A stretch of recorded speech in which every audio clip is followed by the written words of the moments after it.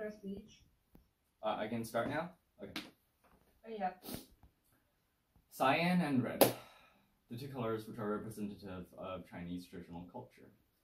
Red for our humble Chinese blood, and cyan, well, for the humble mountains that we draw, the majestic mountains actually, which are really representative of our culture as well.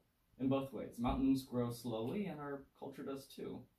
And we deposit that culture little by little into the majestic mountains that are, well, the Chinese culture that we see today.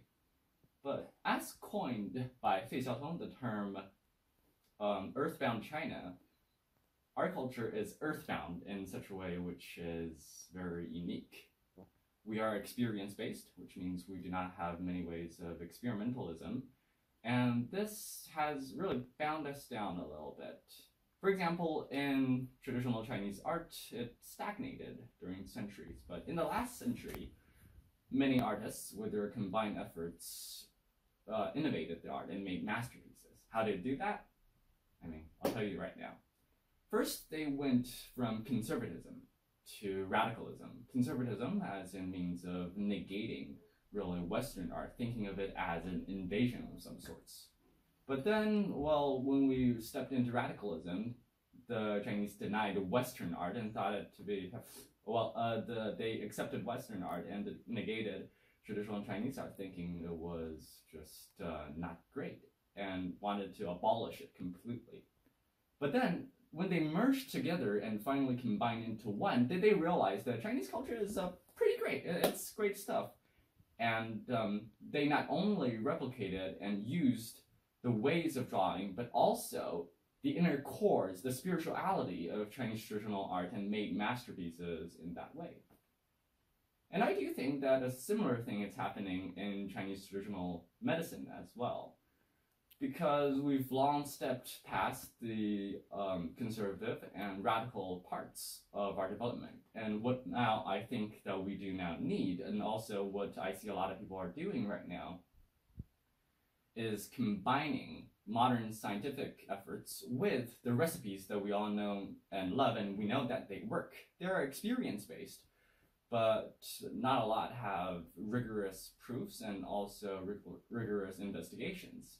When combining the two, I do think that we will get marvelous effects. Well, really, what I think now is that innovation will help our culture develop, but stagnation will lead to its demise.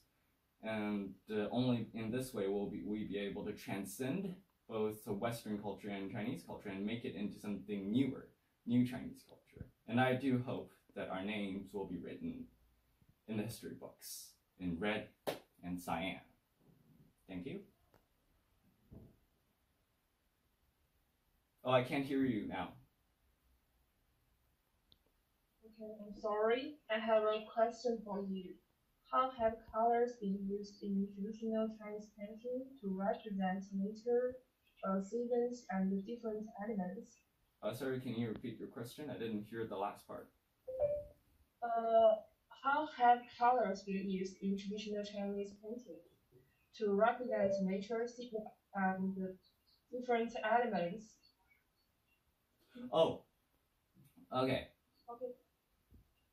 Right, and the cyan, the greenish blue color, has always been used to draw rocks and birds and all of the kind. And with the variety between red and cyan, we can actually mix them quite a bit and derive many colors.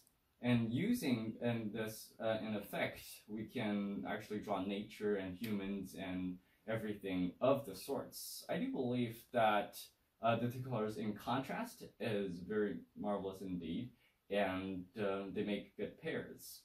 I remember a lot of paintings where the red element is missing most of the time and only used for emphasis, while most of the part, usually a lot of lakes, rivers, and also mountains are drawn in mostly cyan, but also with tints of gray in order to have a unique, harmonious way of drawing.